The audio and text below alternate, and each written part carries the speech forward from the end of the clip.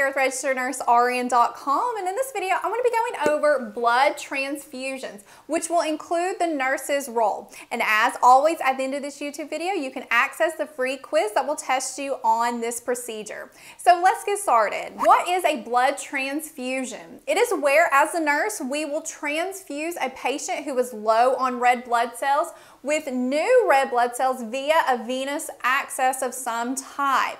Now, this is most commonly done through donated red blood cells. So a patient needs them, someone's donated them to the blood bank, and as a nurse, we will hang a bag of red blood cells for the patient and transfuse them to replace those low red blood cells. Which answers the question, why would a patient need a blood transfusion? Because they're low on red blood cells. And what can cause a person to be low on red blood cells? Well, number one, blood loss. If they've had some type of surgery or trauma, they can lose a lot of blood, so we have to replenish them with red blood cells. Or they're anemic. They can have anemia so bad that they need blood transfusions at some point, like because they don't produce enough red blood cells. And this can happen in conditions like renal failure, cancers, just to name a few, because the body is not producing enough substances to produce or maintain those red blood cells. Now, what's the importance of red blood cells? They are very vital for our survival and how our body works. So in other words, our body can't function very well without them. So what do red blood cells do? With the help of hemoglobin, it carries oxygen it receives from the lungs throughout our body. In addition, it removes carbon dioxide, CO2, and it will take it to the lungs so the lungs can exhale it. Therefore, whenever your patient is low on red blood cells, they're going to have some signs and symptoms that can present, especially if they're really low. They'll be very pale. I've seen patients, they literally look white as a sheet before the transfusion, and then after the transfusion, I've told a lot of my patients, man, you look like you got a tan, because their skin color is back to where it should be. So it's really interesting. If you transfuse blood, make sure you look at that. Another thing is they can feel very fatigued. They can be short of breath. Any activity, they're just like really wore out. And they can have an increased heart rate, be tachycardic, because that heart is trying to pump that blood because it can sense that the oxygen's low, so it's like, I gotta get more blood everywhere else so it can overwork itself. So when is a patient transfused? Well, this really depends. Depends on what's going on with the patient, their vital signs, how are they tolerating that low blood level. And recent guidelines by the American Association of Blood Banks recommends transfusing blood when hemoglobin levels fall to 7 to 8 grams per deciliter. So then what is a normal hemoglobin level? Well, it depends if you're male or female. Males, it's 14 to 18 grams per deciliter, and females, it's 12 to 16 grams per deciliter. Now let's look at the nurse's role with transfusing blood. Now, transfusing blood is very common in the hospital setting, and you not only need to know this for NCLEX or nursing lecture exams, but you need to know it for the job. Okay, the first thing before a patient is even transfused is a lot of prep work that is super important and essential, because our prep work helps prevent transfusion reactions. So we want to make sure we follow exactly what we need to. And hospitals have in place protocols that whenever you become a new grad, you start working, you want to read over their protocol and make sure that you follow it exactly. Now, most hospitals require that you're a registered nurse in order to transfuse the blood. So again, follow your hospital protocol with that. So let's say you got an order for a patient to be transfused with 2 units of packed red blood cells. What's the very first thing that's going to be done? The patient is going to be typed and cross-matched. Either you'll be drawing the blood or your phlebotomist will be drawing it, and this is the part where you've got to pay special attention to everything, from what you write down to how you identify the patient, you place their blood band. Everything must be done perfectly, because we don't want, due to like some type of clerical error, to cause a transfusion reaction because someone messed up, which tends to be the most common reason for a transfusion reaction. So always take care whenever this has to be done. Next, send the blood lab's going to type them. Blood bank will match the blood with the donor and will prepare the amount of blood that you're going to need. Now, it's also important that as the nurse, you know the patient's ABO compatibility and their RH factors, what blood they can receive, what blood they can't receive. And I have a whole video where I went over that in depth with you, and you can access that and take a quiz that can test you on that. But just a quick review, who is the universal donor? Who can donate to all types? That's O. Now, who is the universal recipient? They can take from everyone. That's AB. Next, you'll want to get informed consent. Tell the patient what they're going to be receiving, assess their understanding of it. Also, this is a good time to ask about their allergies and if they have received any blood transfusions in the past. And if they have, how many? Because if they have received a lot of blood transfusions in the past, they're at risk for febrile non-hemolytic transfusion reaction where their body has just built up these antibodies from all those previous transfusions, and they can start running a fever and things like that. So a lot of times physicians like to pre-medicate them, and you'll want to let the physician know if they do have a history of that, and sometimes they're pre-medicated with Benadryl or Tylenol, acetaminophen beforehand. Orally, you'll want to give it about 30 minutes before you start the transfusion, and that will help prevent that. Also, look at the health status of your patient. Are you giving a patient who is in fluid overload or congestive heart failure, has renal failure, but they really need blood? You need to be looking at that because they may be at risk for circulatory overload, where you can put them in fluid overload because you're putting all this blood inside of their body. So a lot of times physicians may order Lasix, some type of loop diuretic, before the transfusion or in between the units or after the transfusion. So you want to be aware of that as well.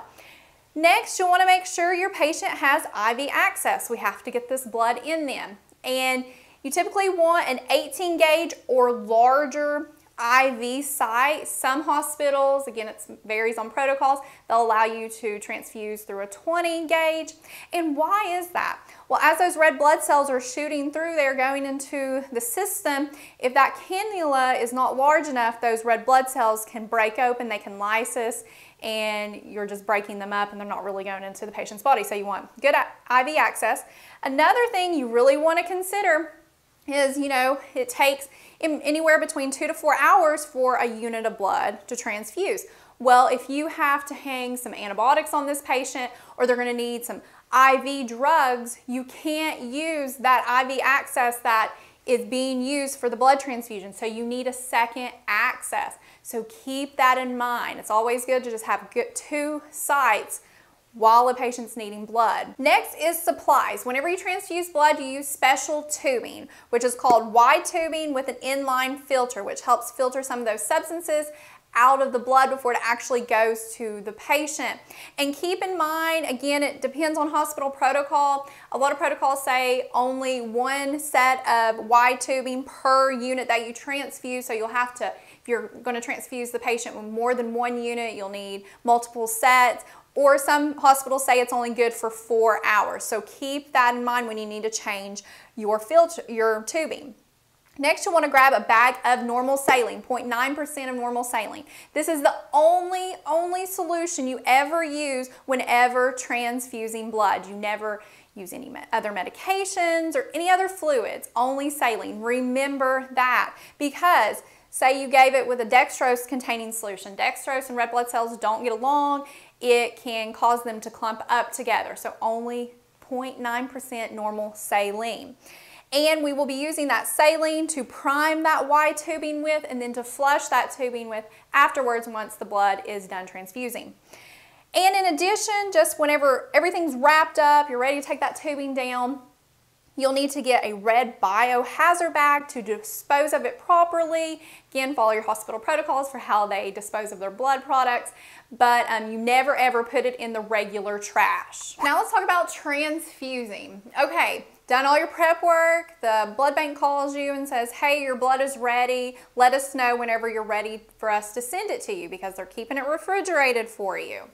So, some key things you want to remember. You will be giving 1 unit at a time. Patient needs 2 units, you're going to give 1 unit now, and then whenever that's done, call blood bank and say, send me the other unit, and then they'll send it to you. So 1 at a time.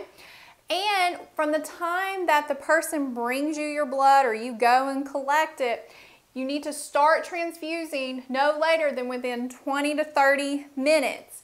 And it needs to be done, that unit needs to be done within 2 to 4 hours. So why is this?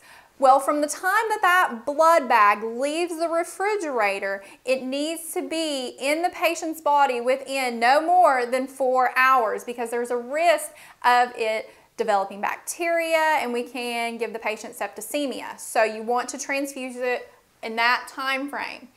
Also, another thing you just want to consider, I want to throw this out there, is notify the blood bank that you're ready for the blood when you're ready, because you need to get this in. And as a nurse, you get your blood, say you have mission discharge, you have a patient that is just not doing good, that 30 minutes flies fast and you have this blood and you haven't even given it, and now it's like 35 minutes later. Well, you can't give it. You're gonna have to send it back to the blood bank, and blood is expensive. So notify the blood bank whenever you're ready to start that transfusion. Now, blood warmers. Blood warmers can be used if the patient needs large amounts of blood quickly and they're at risk for experiencing hypothermic response. So you're not going to warm the blood up by using a microwave or anything like that. You want to use a special device if need be. Next, before you even start the transfusion, you're going to be doing this verification process. So as the nurse, you're going to be getting another nurse. It's usually 2 RNs, because RNs are usually the ones who can transfuse, and then you're going to do another verification process with another RN. And you're going to be looking at the following things before the transfusion. Together, you're going to be verifying the physician's order. You're going to be looking at the patient's identification versus the blood bank's information, making sure everything matches up perfectly. You're going to look at the patient's blood type versus the donor's type and the RH factor. You're going to make sure that they're compatible. Next, you're going to look at the expiration date on the blood, make sure it's not expired. You're going to look at the blood, make sure it doesn't have any clots or abnormal substances in the blood, or it's damaged in any way. And everything must match perfectly. And if there's a discrepancy, you'll need to notify the blood bank immediately. And just from personal experience, this has happened with one of my patients. I was doing the whole verification process with another nurse. We were looking at the blood bag, looking at the patient's ID band, looking up, and there was one letter that they did a clerical error on. So I had to send the blood back, and we had to go through the whole process again. So this does happen, so always make sure you verify everything. Also, before transfusing, you're going to be getting baseline vital signs, which is going to include the temperature, the blood pressure, respirations, and heart rate. And you want to make sure those are within normal limits, and especially that temperature. If you have a temperature greater than 100 degrees Fahrenheit, you'll want to notify the physician and make sure they just want to still proceed with the blood transfusion.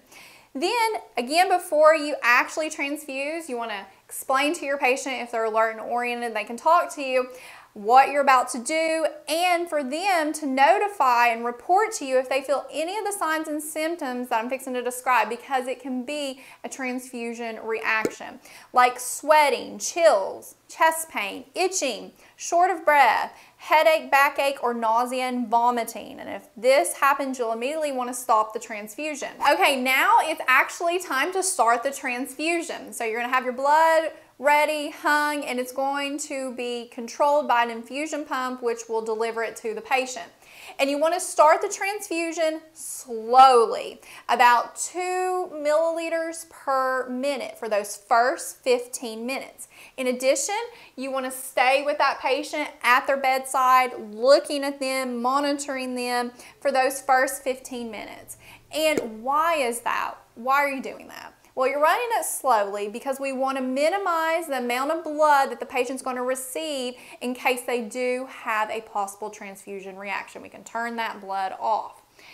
And we want to stay with them during the first 15 minutes because that's when most transfusion reactions occur.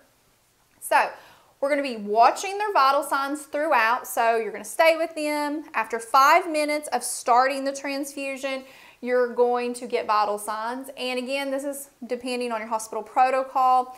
And then after that, you'll get them at 15 minutes after the transfusion has started. And if the patient's okay, they're tolerating it well, this is the time that you can increase the rate. And remember, you want to make sure that that unit, that bag of blood, goes in within 4 hours, no more than 4 hours. Then you'll get it at 30 minutes again, and then hourly until done, and then 1 hour after the transfusion. And throughout that blood transfusion, you're going to be monitoring them for, of course, a transfusion reaction.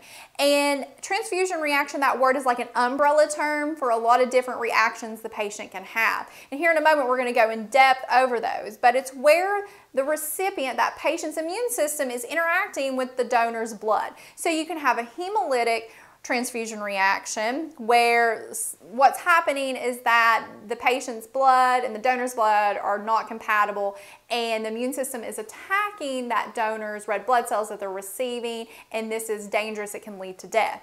Also allergic, they can have a febrile, which is non-hemolytic, or GvHD, which is graft versus host disease. And I have an asterisk by this because this tends to happen days to weeks after a blood transfusion. It's rare and it's deadly if it does happen. And in addition, you want to monitor your patient for what's called circulatory overload. And which patients do you think would be at risk for this? Think of any patient that's at risk for whenever you put extra fluid volume in their blood, they'll have trouble with it, like patients who have heart problems, like congestive heart failure. Their heart muscle's weak and you just throw that extra fluid in it, it can't do well with it, so the fluid starts backing up into the lungs and into the tissues. They have breathing trouble, things like that. Also patients who have renal failure, you know, these patients need blood, but they're at risk for being able to tolerate all that fluid going in there. So you want to keep that in mind. You do have to transfuse these patients who have that.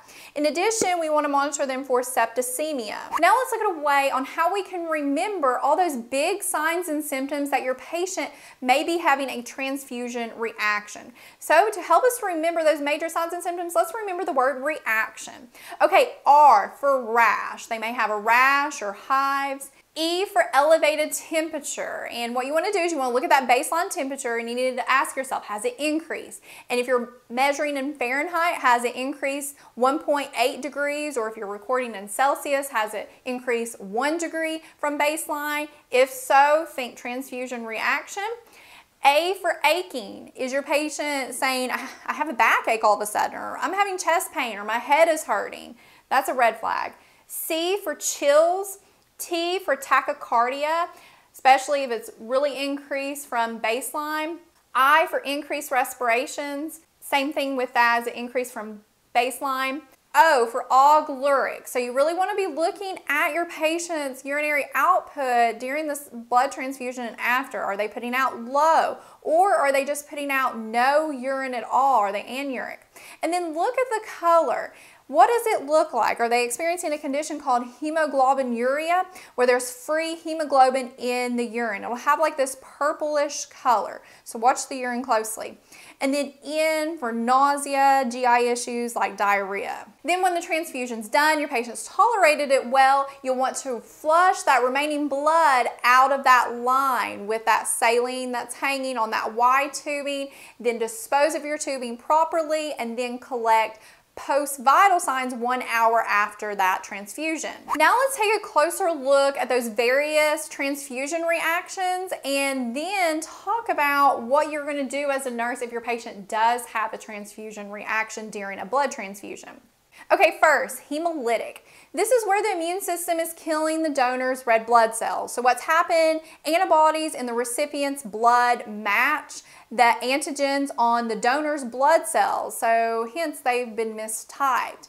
And this can lead to DIC and renal failure and even death. And a lot of times what's going to happen is you're going to see a fever, chills, anxiety, back pain, chest pain, hemoglobinuria, where you have that purplish look to the urine. Also, they can be tachycardic and have a low blood pressure. Another type is called allergic, and this is where the recipient's immune system is reacting to the proteins found in the donor's blood, leading to like rashes, hives, and itching, and it can actually progress to anaphylaxis. And the patient with this can have hives, rashes, respiratory issues like wheezing, oral swelling, things that you expect whenever someone's having an anaphylactic reaction to something. Another type is febrile, and this is non-hemolytic, so you don't have the breaking up of those red blood cells like you did in hemolytic, but this is where the recipient's white blood cells are reacting with the donor's white blood cells, and this causes the body to build antibodies.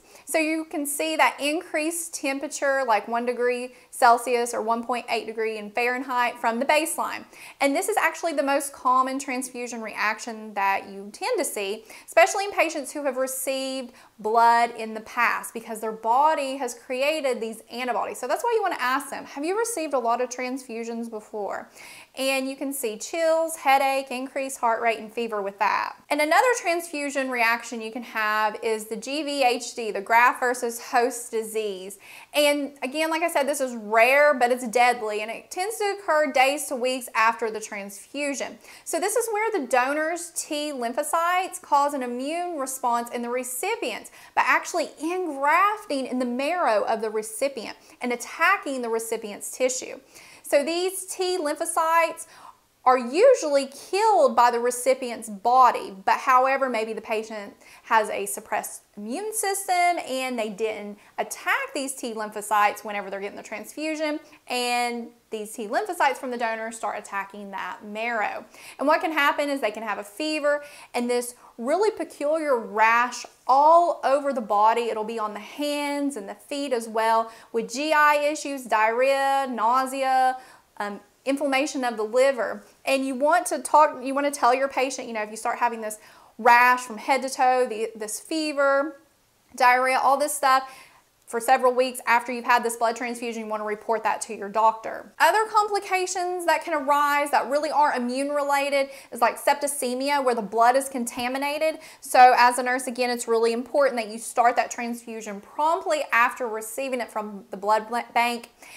Or the blood is contaminated with a disease. Now this isn't as common because we have strict screening guidelines, but there can be a risk for hepatitis B, C, or HIV, etc. Also that circulatory overload we were talking about, or developing high iron levels. And this happens with people who've had frequent blood transfusions. Now let's talk about if your patient does have a blood transfusion reaction. And I have seen this does happen, so keep it in the back of your mind. So the first thing what you want to do is stop the transfusion, and you want to note mentally what time this occurred, what time you stopped it, because you'll be documenting this later on. Also, you're going to disconnect the blood tubing at the access site and replace it with new tubing, and have some 0.9% normal saline running to keep the vein open. Then you're going to notify the doctor and the blood bank of what's going on, but during all this you're going to be staying with the patient at their bedside. You need to be watching them. You need your eyes on them. So this is a great time to call in other people on the floor to be helping you make these phone calls, to be doing these things. Next, you're going to be monitoring those vital signs every 5 minutes, looking at them, watching them, looking at that respiratory status. It's not compromised, or they have an allergic response. What's going on? Now, whenever you contact the physician, depending on what type of reaction they suspect the patient's having, or how severe it is, what's going on, they may order some medication, so it varies. Some things they can order is like corticosteroids, which is going to suppress that immune response, along with fluids helping flush out that free hemoglobin that's in the body, getting it out. We want it out of the body. Antihistamines to decrease that immune response. Antipyretics to help decrease that temperature. Vasopressors, this can help if they're having an allergic response, like epinephrine, to open up the airways, because a lot of time those airways clamp down and they can't breathe, or like dopamine to increase renal blood flow, or diuretics. Also, some labs are going to be ordered. They want to look at those clotting levels, because remember, if this is hemolytic type, because a lot of times they don't know what type of reaction this patient is having. They want to look at those clotting factors because they're at risk for DIC, where all their clotting factors are just going to be depleted and they can bleed out and die.